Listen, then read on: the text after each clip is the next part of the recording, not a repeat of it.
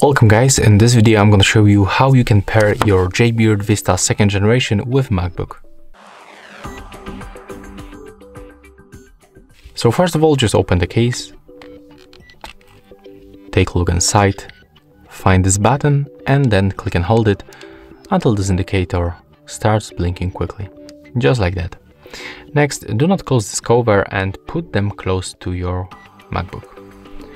Right now you have to go for the settings,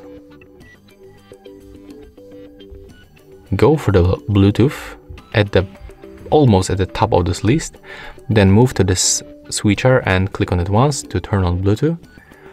Now take a look for the nearby devices and select Connect. As you can see right now we are successfully connected. You can also go for the sound settings and just be sure that the output and the input is switched for our Jaybird Vista. That's all for this video. If you find it helpful, remember to leave a like, comment and subscribe to our channel.